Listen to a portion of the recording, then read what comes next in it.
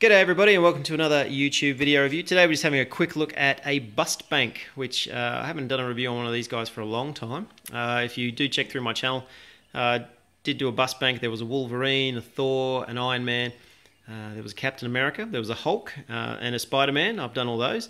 They do look great because they literally are. They do look like fantastic busts. And this guy here is, as we all know, Thanos. And he's got the Infinity Gauntlet on. You can see all the gemstones there. And I'll pull back and you can see his face, so he's pretty much giving you that pose of suck it in, I've got the glove, you're all in trouble now. And but the detail in this is fantastic. It's simply a money box. As you can see down the bottom, it's just a bust bank. You put your money on his back, collect it up to buy your next collectible. But really, standing on a shelf, he does look great. So you can see there the detailing in the face. I'll see if I can pull back and get my camera to focus on.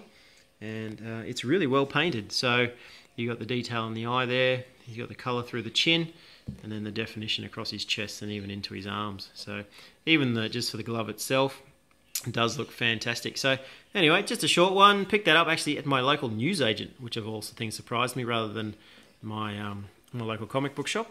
I know they had them in, but unfortunately I didn't pick one up at the time. Around about $30 here in Australia.